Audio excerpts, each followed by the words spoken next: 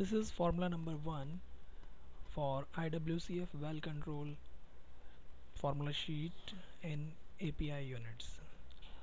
This formula is used to find or to calculate hydrostatic pressure in PSI if you know the mud density being used in PPG and the true vertical depth TVD of the point where you want to find the hydrostatic pressure.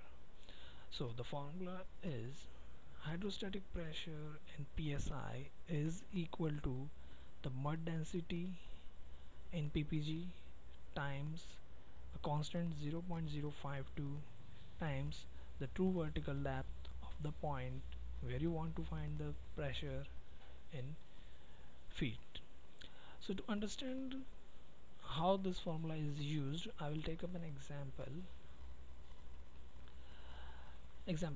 Let's say you are drilling a vertical well with a mud density of 12 ppg pounds per gallon, and you have to find hydrostatic pressure at TVD of, if it's a vertical well, so TVD and the measured depth MD are same. I would say TVD is equal to MD and it is 1500 feet. You have to find hydrostatic pressure at this point. So what will it be?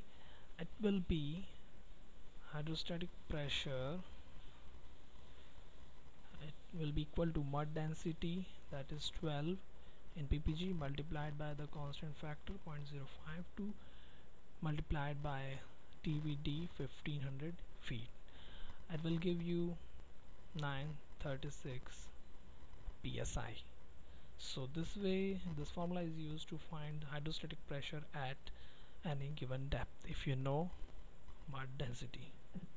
This formula can be used in another way too. If you are given hydrostatic pressure and you know the mud density, so you can find TVD, or if you are given TVD and pressure at that point and you are asked to find what is the mud density being used, so this formula can be used for those problems also. Just you have to do some maths that I will show you in next video.